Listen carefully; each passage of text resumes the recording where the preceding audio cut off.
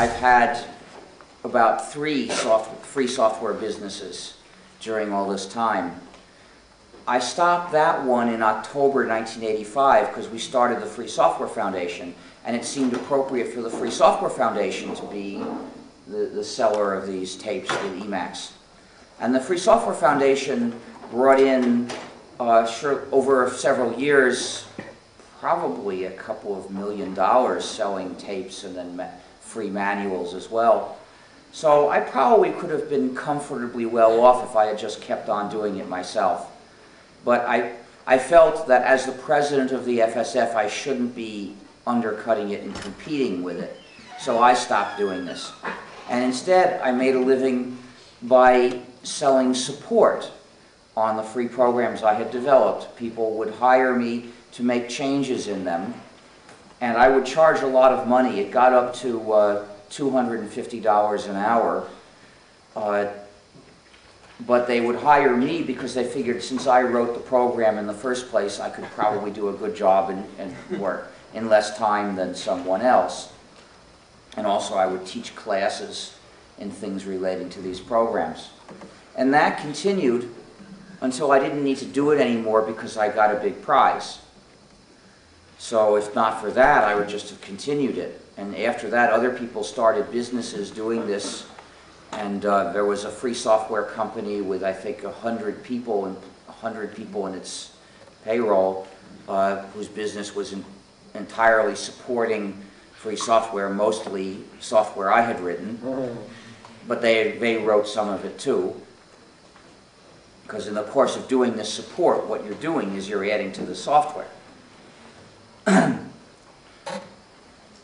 And nowadays, I get paid for some of my speeches. Like I'm getting paid for this one, but not the one earlier this afternoon. And that's enough. So there are actually many different kinds of free software businesses that have been set up by people over the years. And I recently heard that in France there are now 1,400 people in this field. Working for companies whose business is free software and its support. Now, I presume they're not all programmers because no software company is made up entirely of programmers. Programmers are typically only 10% of a software company, but when they're free software companies, usually the percentage of programmers is greater than that. So, by the early 90s, we had almost all the necessary pieces, but one major component was still missing, the kernel. We started developing our kernel in 1990 using a design that I chose because I thought it would get the job done quicker. We started with Mach as the basis, Mach being released as free software just at that time. And then we only had to write the user programs that would do the work of a Unix kernel on top of Mach.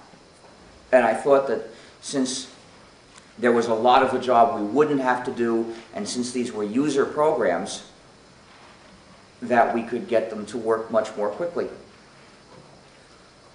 I don't know why, but instead it took ages to get them to run at all. Perhaps it was too much of a research project. Perhaps people told me that the debugging environment was not reliable. Various things went wrong. Fortunately, we didn't have to wait for that, because in 1991, a Finnish college student named Linus Torvalds wrote a kernel, which he released under the name Linux. And then in 1992, he put it under a free software license. And he got this kernel to barely work in less than a year, enough that it was a starting point from which to advance. So by 1992, when he made it free software, people were able to use this kernel to fill the remaining gap in the GNU system, producing a complete free operating system that was basically GNU with Linux added. The development of Linux, the kernel, was a major contribution to our community. That was the step that carried us across the finish line. Before that point, there were many pieces of GNU And some of them were superior to the things that were available as part of Unix. So a lot of people would install them and run them, but they had to have some other system to run them on. After Linux filled the last gap, there was a complete system. You could get a bare PC and install this free operating system and use a computer in freedom. So the goal we had set out to reach in 1984 had been reached. But at the same time, a confusion developed. People started thinking that the entire operating system was Linux. And this confusion was a serious blow to the free software movement. Because before that time, the people who installed various pieces of GNU knew that they were doing so, and they became GNU fans. And so when they came across the articles we had written about the philosophy of GNU, which is the same philosophy I'm telling you now, well, they weren't guaranteed to agree with us, but at least they would pay serious attention since they were fans of GNU, and this was the philosophy of GNU. After there was the complete GNU system with Linux that you could get and run, and people started thinking of it as, well, oh, sorry, I see I'm actually a bit sleepy today in a subtle way.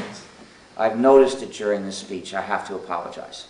So, before that point, our software spread the philosophy. And the philosophy helped extend our software because people, when they read this, if they agreed, they'd be motivated to develop more free software to add to GNU.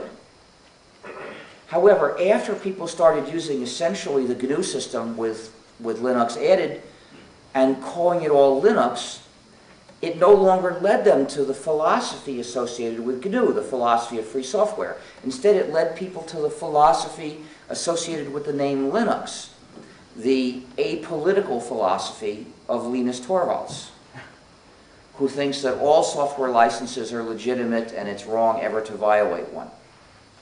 So his views on this are more or less the same as Microsoft's. Now, he, of course, has the right to promote his views. What I object to is when our work becomes the main basis of promoting his views because it's attributed to him indirectly by labeling the GNU system as Linux. And that's why I ask people to call the system GNU/Linux, or GNU plus Linux if you prefer. Give us equal mention. We need it. We need it not just because it's fair, but because it will help people recognize what we've done so that they will think about what we are asking them to help us do. Our work is not finished. People will sometimes give me advice which in other circumstances might have been wise. They will say, it looks bad to ask for credit. And that's true. People will be prejudiced against you if you do, unless you have enough money. And so they'll say, when people call the system Linux, smile to yourself and take pride in a job well done. This would be very wise advice if it were true that the job is done. We've made a great beginning. We have developed more than one free operating system in our community and many free application programs. But there are many other application programs we still have to develop. We have developed free operating systems used by tens of millions of users. But there are hundreds of millions of users of proprietary operating systems. And even the people using free operating systems often use proprietary programs on top of that. So we have a tremendous amount of work left to do. And we also have something that we never had before. We have enemies, rich and powerful enemies, such as Microsoft and the governments whose support it manages to win, like the government of the US and the government of Australia.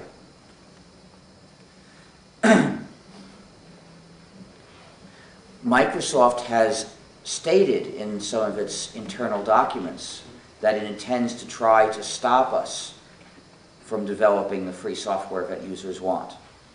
So we now face a lot of obstacles, and it's not just a matter of software development.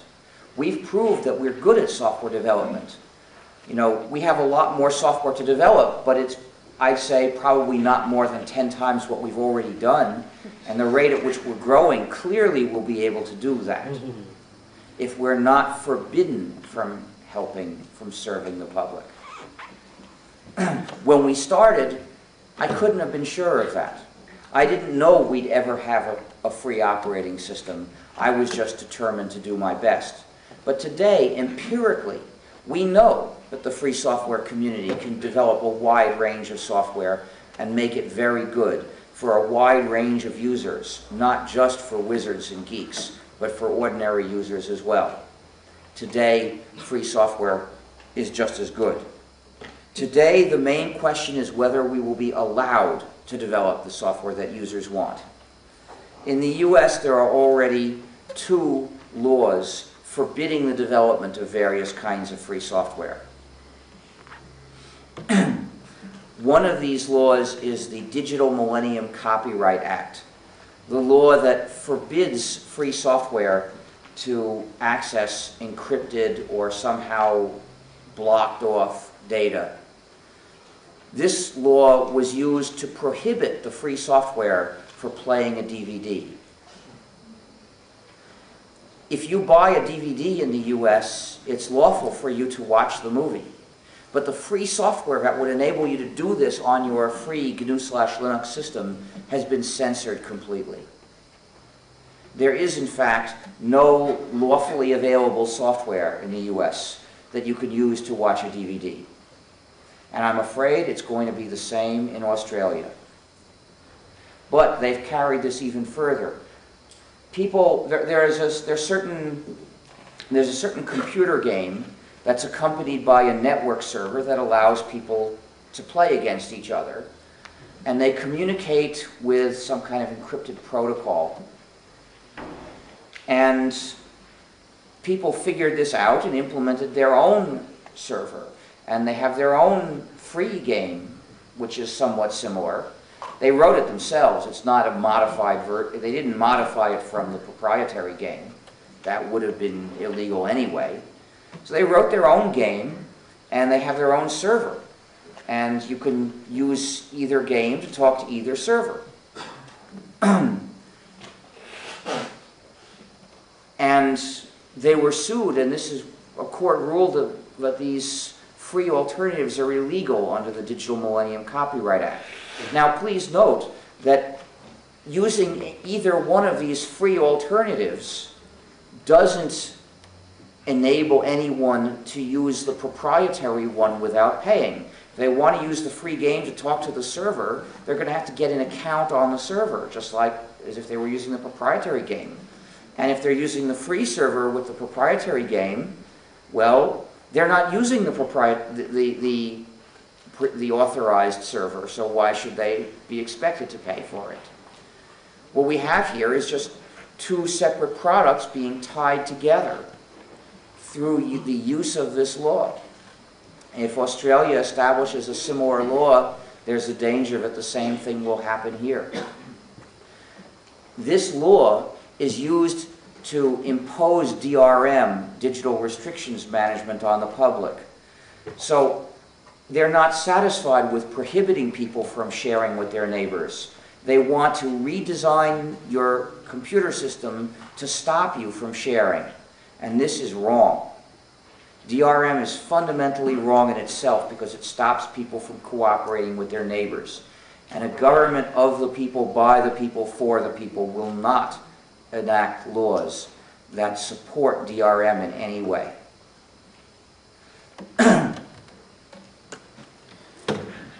So that's one law which prohibits certain kinds of free software. Another law in the US which can prohibit free software for any purpose of any kind is patent law. That's what I gave my speech about earlier this afternoon, and I won't repeat it now, but in the US, any kind of software idea for use in any kind of software can be patented by someone, which means when you implement that idea, you can get sued. Now, large programs combine many ideas. A program can combine easily hundreds or thousands of different ideas. And if any one of those ideas is patented, your chances of developing a large program without infringing many patents is absurdly small. So software patents are obstacles to all software development, and they threaten users as well. The users can also be sued for the software they're using, for the way they've configured their machines. Basically, for whatever their computers are doing, they can be sued. And this is advertised as a scheme to promote progress, but economic research shows it can just as well do the opposite. Now, I used to have to ask people to imagine how many different patents one program could be prohibited by at once. I would say dozens, maybe 50. Well, now we don't have to imagine. Somebody did a study. Must have been a lot of work.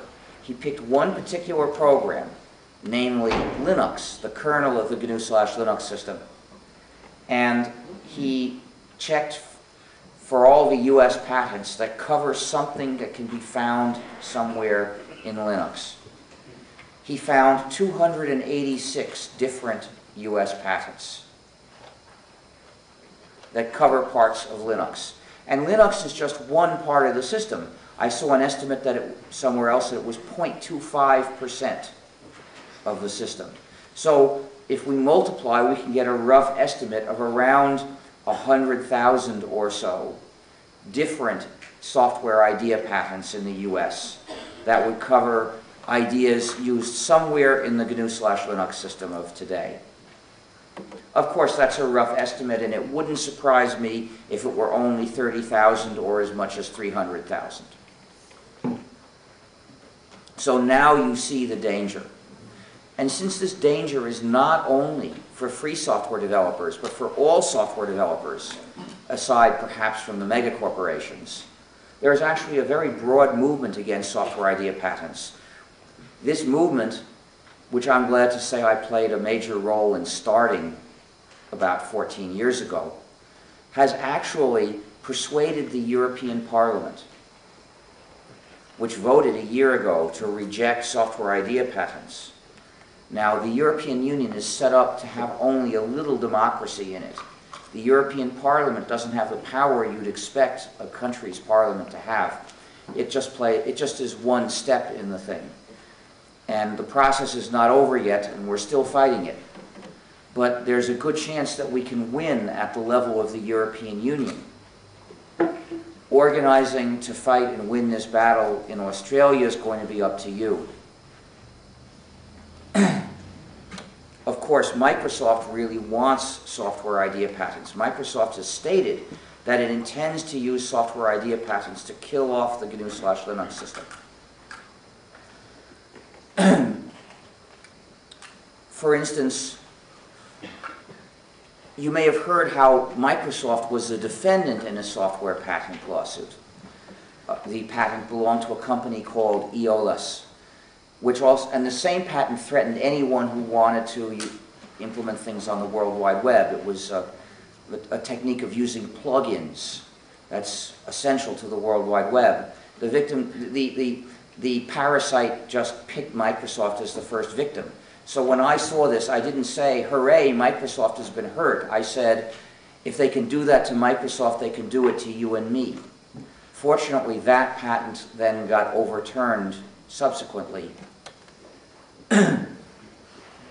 And now I heard that Microsoft got a patent on something similar. Another thing that we're working to implement now is a free Java platform.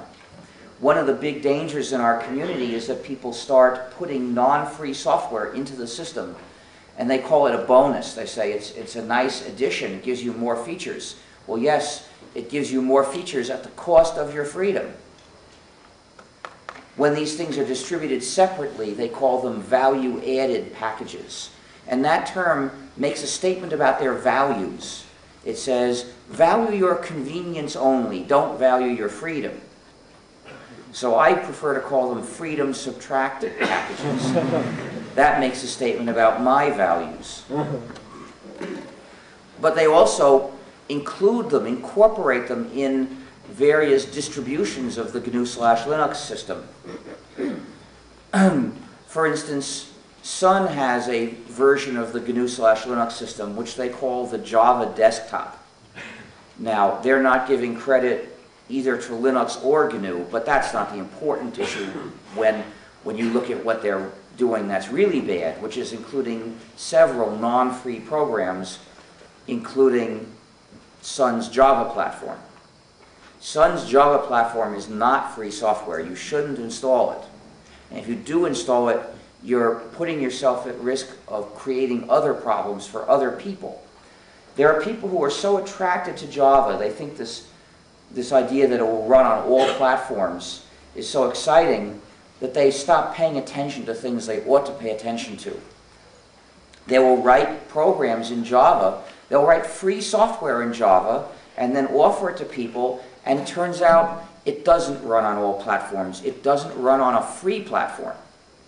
You see, we have free Java platforms, but they don't implement all the features yet. Sun keeps on adding features, and our efforts are speeding up, but they're still behind. So many of the standard Java libraries or the newer language features we don't have yet. So if you use them in your free program, then it will run on a free platform, and you'll find that your program is actually an inducement to people to install non-free software. The same thing happens when websites use Java, or when websites use Flash.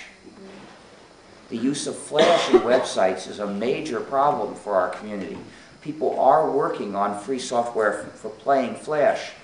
And now it more or less handles just the display of things, but it doesn't handle reading input. If you see a website using Flash, complain.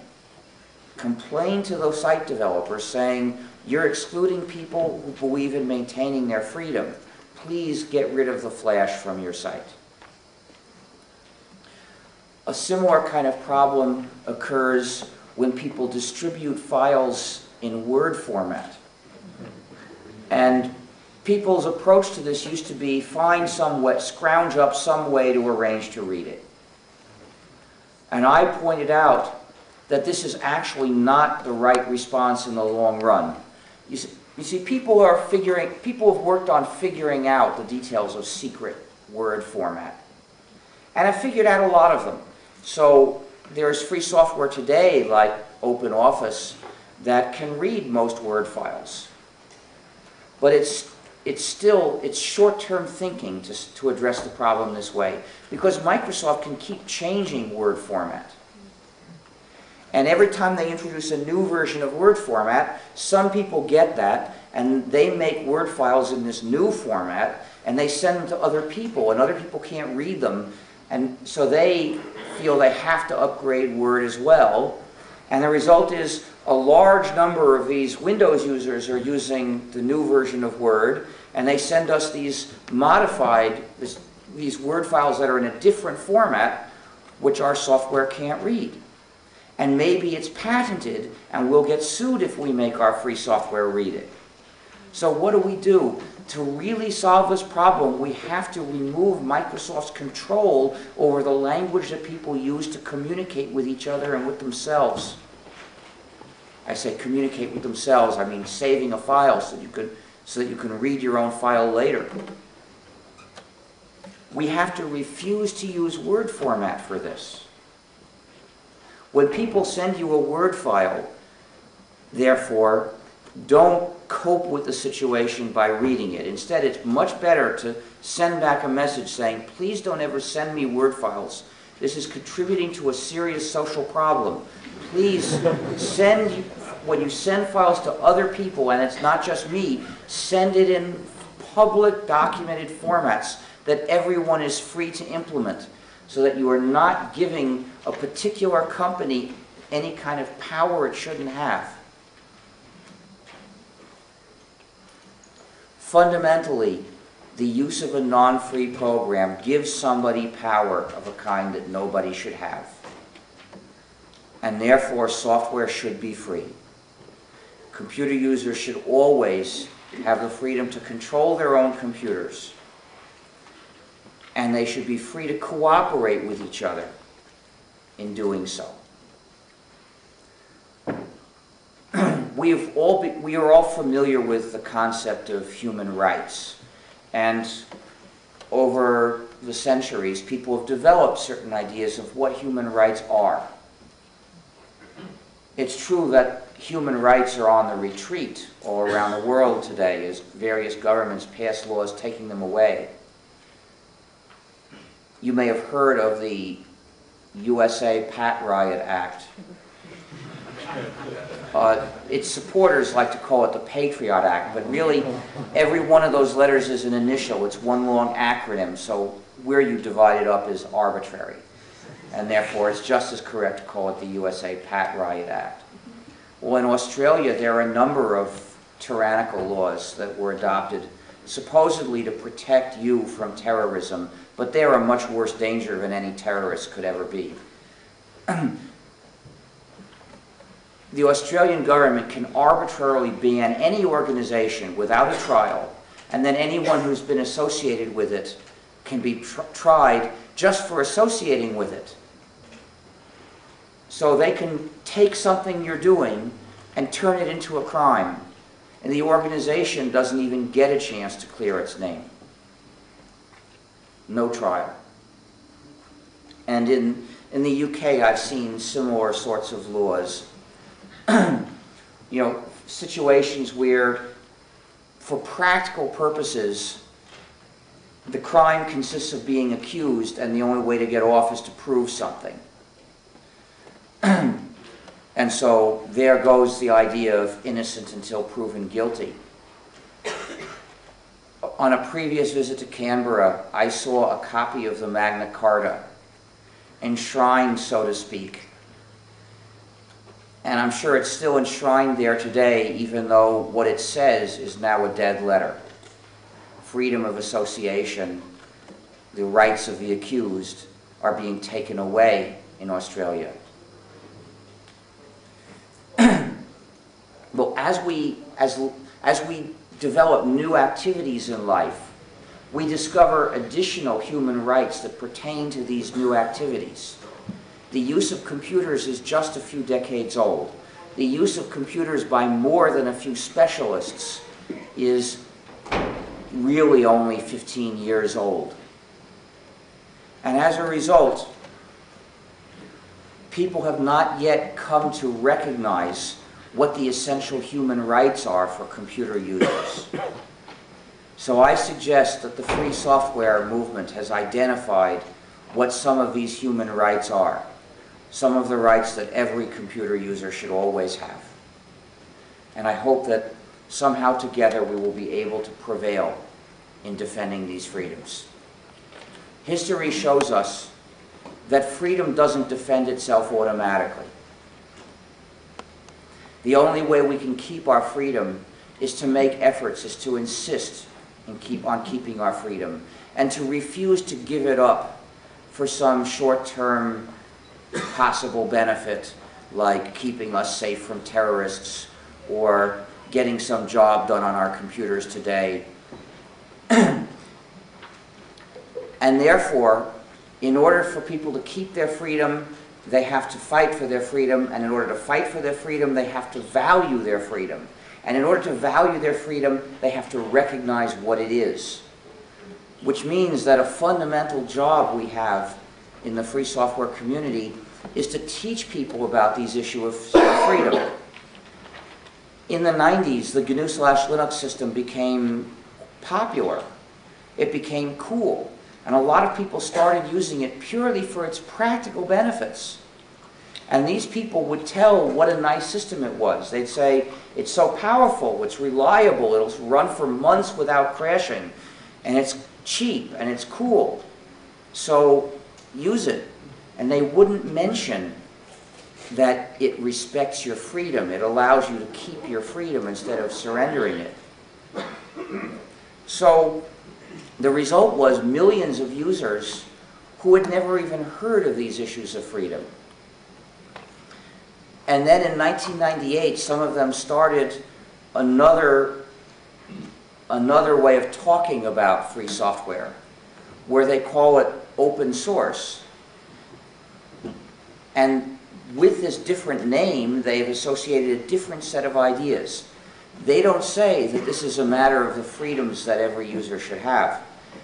In fact, they will often say that when asked that they disagree with that idea. Instead, that they say that they recommend a development methodology which they say will generally produce more powerful and reliable software. And that may be true. I hope it's true. It would be nice if freedom provides as a byproduct superior software. But it's a terrible mistake, I think, to focus all the attention on these short-term practical benefits and ignore freedom itself. The danger is that then people will fail to defend their freedom when it's threatened because they won't recognize what it is. So if you imagine a person two people, one who has been convinced by the open source philosophy and another who's been convinced by the free software philosophy, and you show these people a powerful, reliable, convenient, non-free program, what are they going to say? The open source person will say, I'm surprised you were able to do such a good job without letting the users study the code and find the bugs for you, but I can't argue with the facts. It seems to be a powerful, reliable program, and he'll probably use it. Whereas the free software person will say, I don't care how powerful and convenient it is if it takes away my freedom. I won't pay such a high price for that convenience. I'm going to get to work on the free replacement for this program right away before anybody else gets tempted to use that program. One person will give up his freedom whenever you can offer him convenience in return, and the other will fight for his freedom. And if enough of you fight for your freedom, freedom may prevail. So, before I end by introducing my alter ego, I'd like to say that I've got some copies of my book of essays for sale outside for $20. And I've also got some nice FSF key rings and FSF pins for sale as well. And I've also got some stickers to give away. These are GNU and Linux stickers. They have a flying GNU and a flying penguin, both equally unrealistic. And with the stickers, take as many as you can make good use of. So now, people sometimes have accused me of having a holier-than-thou attitude. I think that's not actually true. I don't criticize and condemn people just because they don't stand up for free software as strongly as I do. As long as what they're doing is good, I'll say that what they're doing is good, and I might suggest additional things that they could do. However, I do have a holy attitude because I'm a saint. It's my job to be holy.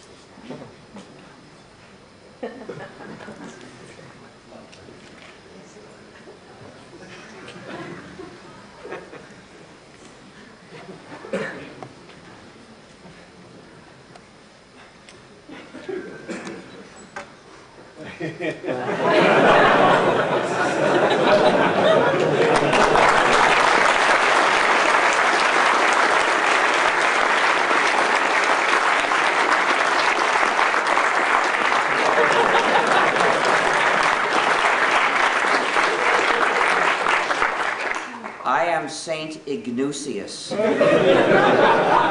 the Church of Emacs. I bless your computer, my child.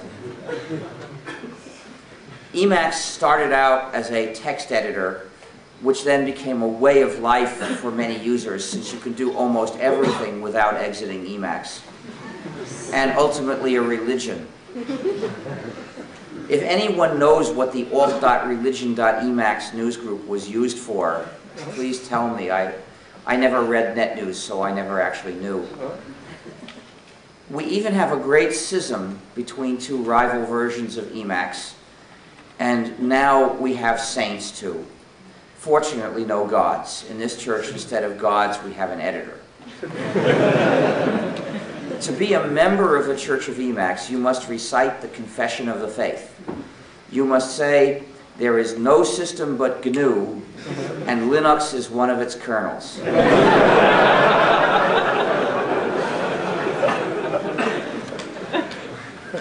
The Church of Emacs has certain advantages compared with some other churches.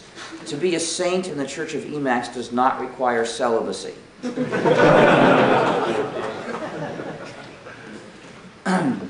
However, it does require living a life of moral purity. You must exorcise the evil proprietary operating systems that possess whatever of the computers under your control, and then install in all of them a wholly free operating system instead, where wholly, of course, can be spelled in multiple ways, and then only install free software on top of that. If you make this commitment and live by it, then you too will be a saint, and you may eventually have a halo if you can find one, because they don't make them anymore.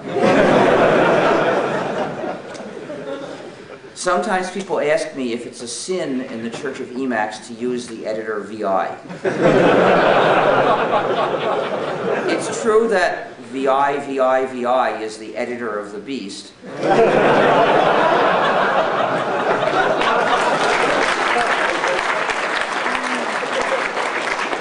But using a free version of VI is not a sin, it's a penance. And sometimes people ask me if my Halo is really an old computer disk. This is no computer disk, this is my Halo. But it was a computer disk in a previous existence. So, thank you. And now I'm ready for questions.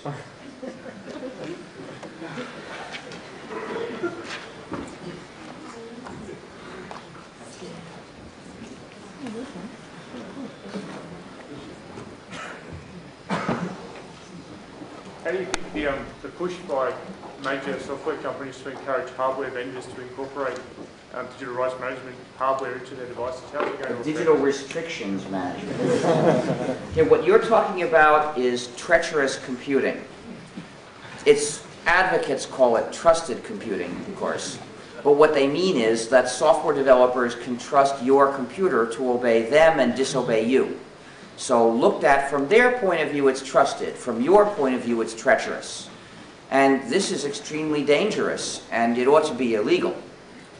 In fact, I would recommend that countries pass laws requiring any new computers sold with such equipment provide, for instance, if it's sold with some kind of encryption or signature device, that the law should require that all keys included in this machine be accessible to the user to read and to set. And that would turn it into a quite useful, potentially useful at least, digital signature and encryption facility under the user's control, rather than a device for others to control the user.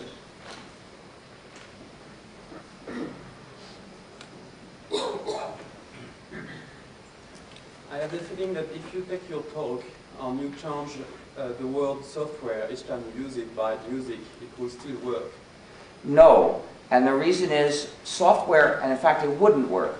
Because you see, software is an example of a work that serves a functional purpose. What was the question? Don't worry. It will be clear enough, quickly enough. Whereas music is a work of art or entertainment. It doesn't serve a functional purpose.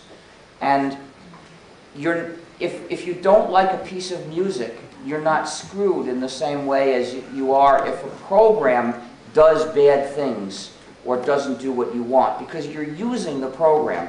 Music is not meant to be used, and it isn't used in this practical sense. So you're not in a situation where you try to do the job you want to do, and that damn piece of music just doesn't make it possible. Because music is an artistic or entertaining work, not a functional work. So my broader conclusion is that works that serve a functional purpose must be free. People must be free to publish modified versions of them, as well as to redistribute unmodified copies and to change their own copies and to use them freely. The same four freedoms that apply to free software apply to all kinds of functional works, including, for instance, recipes and manuals and textbooks and reference works such as dictionaries and encyclopedias.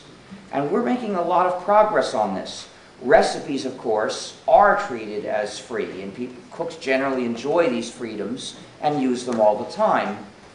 The free encyclopedia, Wikipedia, is now by far the biggest encyclopedia in history, and people have been telling me it's of good quality as well. So this should soon be the world's dominant encyclopedia, and it's free in the same sense. We need to develop free dictionaries.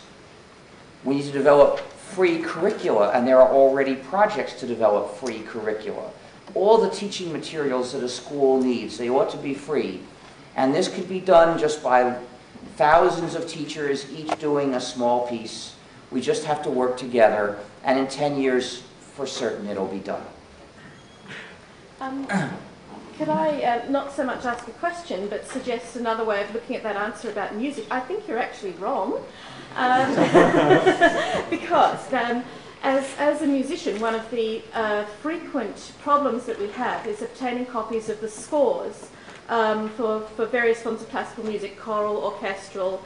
The rights management associated with that is fairly nasty if you want to get multiple copies for an ensemble to perform. Mm-hmm. There has been a movement in there. There's to make things available on the net. For instance, I recommend the Choral Public Domain Library. And also, with some of the changes in copyright, the companies are managing to keep control of a lot of music that, until changes in the copyright laws, would have been available 50 years after the death of the creators, but are now being grabbed on because...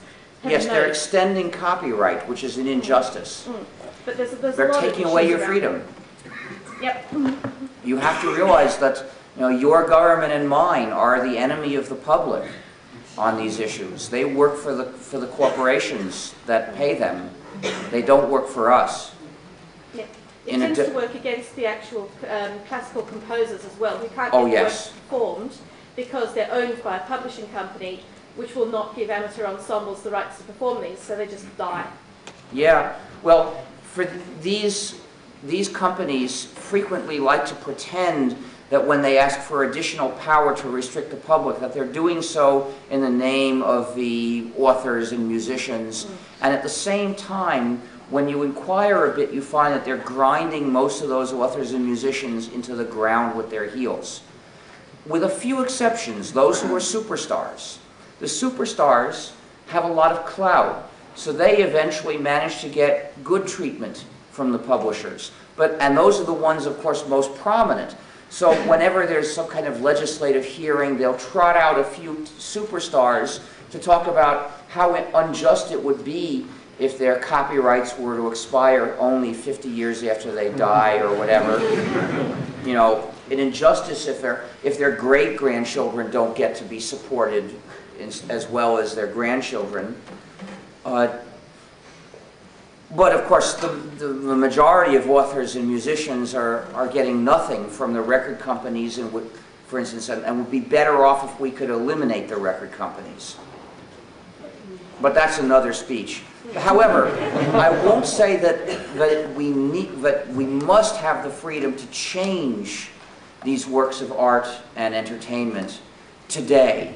You know, if you're using something for practical use in your life today, you've got to have the freedom to change it today. But now, for when it comes to changing works of music, Arrangement is... yeah, you know, that's a useful contribution to music. But it's not desperately essential that you must be able to do it today. If you had to wait 10 years, it would be music would still go on. But I can't give that speech today, unfortunately. What's your advice to aspiring programmers that may be faced with the only choice of employment working for a software company making proprietary software? Well, that can't be true because, you know, remember, most people don't know how to program at all, and they have some choices of employment. And those choices, a lot of them are probably open to you as well. But please keep in mind that most software development is neither free software nor proprietary software. Most software development is developing in-house software or custom software meant to be used by one client alone. And as long as that client has the 4 freedoms, then you're not doing anything wrong. So, you know, chances are if you could get employment as a programmer, it will be that kind anyway. And if you've refused to develop proprietary software, well, that's a small fraction of the programming field. Still, the majority of it is still open to you. In addition, of course, there are more and more people who are making a living through free software development. You see, when a program is proprietary, a user has 2 choices: take it or leave it. When it's free, the user has more choices. The user can use it as is. The user cannot use it. The user can make this change. The user can make that change. The user can make that change or that change or that change. So many different possibilities. Of course, most of these users, they're businesses, or they might be government agencies, and if they want to make a change, that means they're going to pay programmers. So, if you look at the whole IT sector, you know, programming is a certain fraction of that. Nowhere near half, much less. And then in programming, most of it's custom software. So development of proprietary software is a small fraction of this whole sector. I'm sure it's a pretty small number of jobs in Australia. So that's the fraction that we might conceivably lose if we insist on free software all the time. Meanwhile, there's another sector that develops, the sector of providing support and services, changing and adapting software for other people, which we gain. So which one's bigger? I don't know. But what is clear is that there is no chance of a large decrease. Nothing bad is going to happen on the employment front as a result of this. Now, you're probably not going to have much chance of being employed as a programmer in Australia because Indians will get those jobs. Better face the facts. This may be an entirely theoretical question. It may be that the only programmers employed in Australia are the ones making changes and adaptations in free software for Australian clients, because then they have an advantage because they're nearby. Hi, yeah, I'm not a programmer, so I'm probably going to make a fool of myself, but from a more philosophical point of view, I really admire your commitment to freedom and how you've engineered your life to serve that purpose. But if you look at the values of programmers, I would contend that the supreme value is efficiency, more than freedom. And for example, we could speculate about what the values of any particular programmer might be. They're just not all alike. If you're making a program, you're making it so that it works in the best way possible. So I remember reading an interview with you, or a speech, where you said, for example, the X community, which is a kind of software, I've got no idea what it does, but they're proprietary, but we don't want to fork from them because there's a lot of... No, that's not true. You misread it. Really? The X Windows system is free software. Right. Although, and what I said was, you see, they use a different free software license from ours. And their license is very permissive. In fact, we could make a modified version of the X Windows system and put it under our license, which defends freedom more. But my conclusion is, it's better if we keep cooperating with them on their terms, because their software is free software, because it basically is a good project. They're not doing things the way I would have recommended, but they are respecting your freedom. And so, therefore, in that area, when it comes to their software, what I said was, most of all, let's cooperate with them and help them develop it better. But things have changed. Actually, that community has split up. And the different splits use different licenses. Out of curiosity, you mentioned Flash as being a bad thing. Why is that a bad thing when there's an open documented standard for that file format? Well, it isn't completely, and I think that part of it may be patented, and in any case, it isn't all implemented. In fact, we've been urging people for years to implement it, and there are obstacles they run into. When you say implement it in any particular way? I mean, make a free player so that you can view it. There are free players out there. I've seen them. I looked into this recently, and there are free Flash players that more or less work for displaying things, but they don't work for reading input. So they may work on some sites and not on others. I don't look at these sites myself, so I don't know.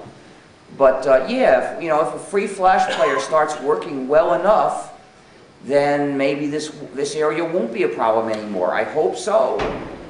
You want to work on it? I can't hear you. What did you say? I already do stuff with the project called Ming to do with Flash anyway. So A Ming, which is what? it creates Flash and SVG output, C-based library type stuff. Ah, well, I guess when there are good enough Flash players, it will be a useful thing. Is it free software? What? It's been on SourceForge for many years. Very Well, not everything on SourceForge is free software. For one thing, SourceForge is an open source site, they say, so there are some licenses that are open source licenses but not free software licenses. You see, when the open source people drew up their criteria, they more or less followed the lines of free software, but they wrote it differently, so the actual boundaries are different. But the other thing is, SourceForge will let people develop things that are not even open source. However, is it free software? Therefore, I ask you. This particular project is it's either GPL or LGPL. I can't remember. Okay, so it is free software. Well, that's nice of you. Thank you for contributing.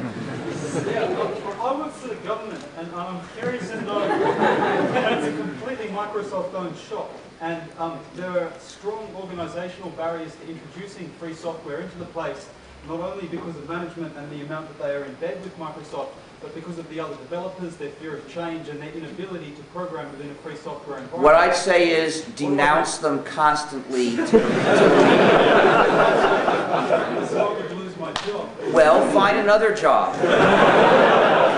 Really? Are you a citizen or are you a puppet? When you find everyone should insist on free software, because everyone should insist on defending freedom.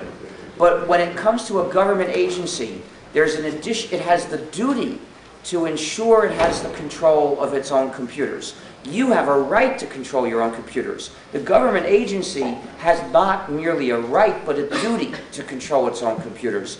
It may not let that control fall into the hands of any specific private party, because then it has given up the sovereignty that it must maintain for the sake of the citizens.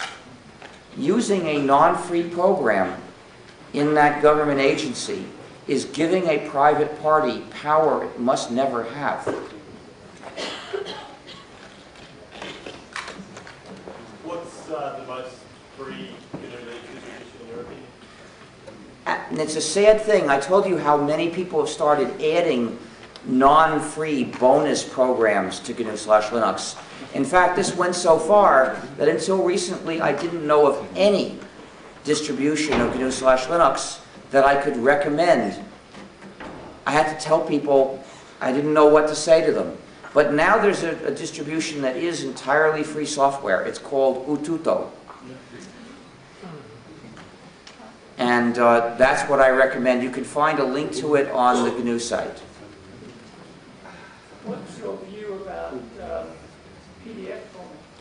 PDF format is fully documented. Some of the latest features are patented in some countries. But if you don't use those, I don't see any problem with it. Yeah, what do you think of the SEO incident? Well, SCO is a company that's suing IBM and claiming it violated some contract which I've never seen. And this is relevant because this was involved in IBM's contributions to Linux, the kernel of the GNU/Linux system.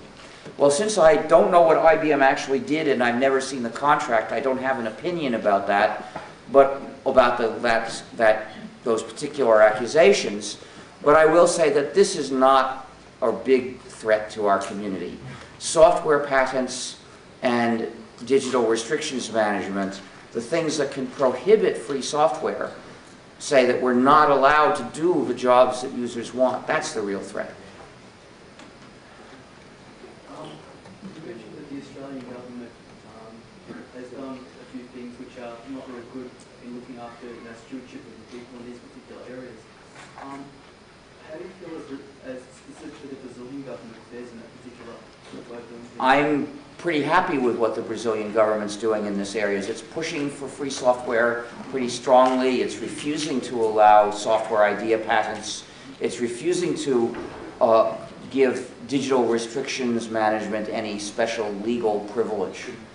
So it's maintaining users' control over their own computers. Big organizations in the university like Apple or Microsoft are pushing the university to use a specific license to have more developers and have more of their product used at the university. Can you comment in particular on the use of free software in universities and public? Schools have a duty to use free software. There are 4 reasons for this. For 4 reasons why schools should use free software.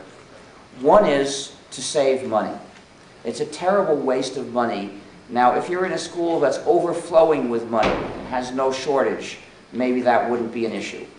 But every school system I know of is pressed for money, and they shouldn't be spending any on permission to run non-free software. However, there are some proprietary software developers that will give gratis copies to the schools and to the students. They do this for the same reason that tobacco companies used to give out free samples. They want to get the students addicted. They want those kids to grow up to be hooked. And it's interesting, somebody in the Brazilian government said this, and for a while Microsoft's puppet in Brazil was threatening to sue him until I mailed him a copy of what Gates actually said, saying the exact same thing. So they basically let that drop. So that's the second reason why schools should do this. Schools should have a duty to society to help direct society onto the path of strength, not weakness, of self-reliance, not permanent dependency. The use of non-free software is permanent dependency. The schools should make sure that their students grow up and graduate as users of free software so that society as a whole escapes the painful dependency that gives the developers of non-free software power over society. They should help shift society from the path that leads to constantly increasing dependency onto the path of strength and freedom. That's the second reason. And you know, these companies may offer gratis copies to the schools and to the students, but they won't offer it to everybody after they've graduated. And even these gratis offers may turn out to have a hook inside them, because the school may have to pay for the upgrades. So even those gratis offers may be too expensive to accept. However, there's a deeper reason. The third reason for schools to insist on free software is for the sake of education. Some students, when they reach 14 or 15 will want to learn everything about what's going on inside the computer system. If the kid's using a computer, she'll want to learn everything. How does this program work? Well, if the program is proprietary, the teacher will have to respond, sorry, I don't know, you're not allowed to know, nobody in the school is allowed to know, because it's a secret. And education ends there. But if this program is free software, the teacher can say, I only know a little bit, this is what I know, but if you want to learn more, here's the source code for this program so you can learn it. And this is how people become good programmers. The way you learn to write good code is by reading a lot of code and writing a lot of code.